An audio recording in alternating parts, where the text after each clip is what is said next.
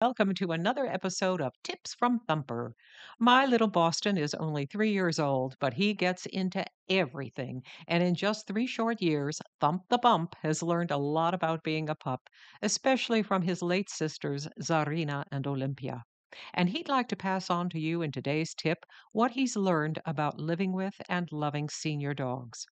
Thumper first met his sisters when he was 8 weeks old, and both girls were a little over 10 years at the time. And for the next 2 years, the girls, especially Zarina, the pup mother of the brood, took him and Allegra under her wing and taught them the meaning of love, loyalty, and courage. Zarina was a mother figure for both Thumper and Allegra. Allegra loved to crawl all over Zarina and snuggle atop her. When she had had enough, she let them know, but she never, ever harmed or growled at the babies. Olympia at first hid in the bathroom from baby Allegra when she first arrived, but then warmed up to her, and when Allie couldn't find Zarina, Olympia was just as comfy. Zarina and Olympia were both ball fanatics, which could be where Thumper learned his craft. And as the girls got older, well, those balls were never far away. And as the girls continued to gray in age, you almost felt that with their remaining time, they were imparting words of wisdom to the little ones. To be sure to always stay close to mommy and watch over her. Zarina and Olympia were both born 5 months apart, and the girls were incredibly bonded to each other. Where one went, the other was close by, always in eyesight of each other and me. When the girls turned 12 years old in 2020, it was then that I instinctively felt that the end was not far off. Both girls had been diagnosed with intervertebral disc disease, but while Pia had the spinal surgery and successfully recovered, Zarina's was inoperable, and I was warned by the neurologist that she would continue to deteriorate until she lost the use of her hind legs.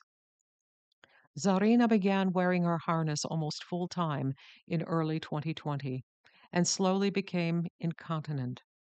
I bathed her and cleaned up after her, and despite the daily extra work, I didn't mind because she gave me a lifetime of loyalty and love, and her five senses were still intact. Unable to make the stairs any longer, Zarina slept in the hallway at night. That was the closest she and Pia could be to the rest of us upstairs. It was only when I saw her struggle to come to me one day, to always be at my side, that I broke down and made the decision that it wasn't about me. It was about her. She, and later Pia, needed to die with the dignity they both so deserved. And this is the way that pups should die, in the arms of their owners, after a lifetime of love, loyalty, and joy that they gave us. They shouldn't end up like this. All too many times I'm reading lately about senior dogs being dumped, abandoned by their owners at a shelter. And to people who are thinking of getting a dog or a little puppy, remember that they should be a lifetime commitment. If you think your dog is too much work, you don't have enough time, you decide to give the dog up to a shelter, please think long and hard about your decision. If you think, well, my dog won't have any problem getting adopted, think again. Not all of them do. In many of the shelters, only 10% get adopted and walk out alive. So, Thumper's tip to you today is a pup should be a lifetime commitment. Despite our own personal troubles and heartaches, there are a pair of eyes that tell you it will be all right, and a soft coat to hold on to. We all will be old someday and maybe need an extra pair of hands to help us.